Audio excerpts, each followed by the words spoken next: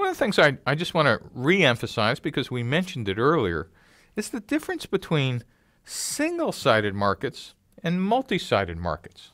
Now, single-sided markets, the customer is the user and the payer. That's a single-sided market. There are no separate users and there are no separate payers. You're it. Congratulations. You're the customer and you're going to pay for it. But in multi-sided markets, there might be users, but there also might be very separate people who are payers. And the example we keep using is Google, because everybody around the world has probably had at one time or another been a Google user. And when you use the Google search bar, you're one side of a multi-sided market. You're the user, but you're not the payer. You're not paying for the product. But in reality, you're paying implicitly, because there is another side. The other side are the people using Google AdWords to look for keywords. And in multi-sided markets, the company, your startup, typically cares about acquiring a massive amount of users and then figuring out how to monetize those users next.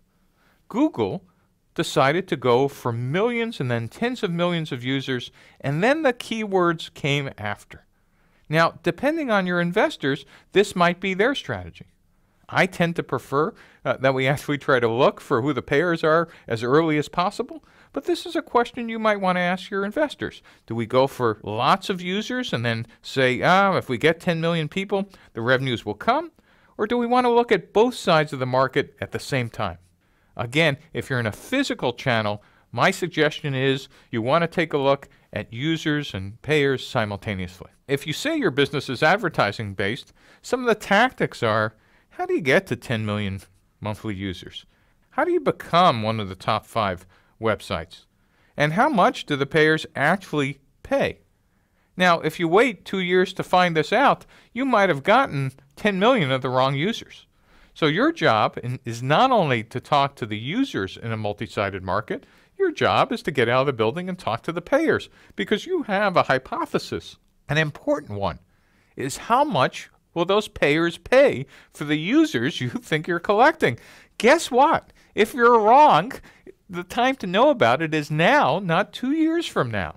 And it's okay to be wrong, because most startups, all you have is a series of hypotheses, and it's really easy to get caught up in the passion that says, well, if we get all these people, obviously these people will pay us lots of money.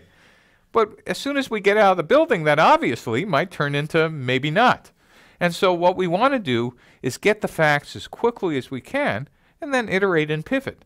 And so don't worry if your assumptions were wrong here on your revenue model. You just want to find it out before you start burning a lot of cash and building a lot of value prop around the wrong model.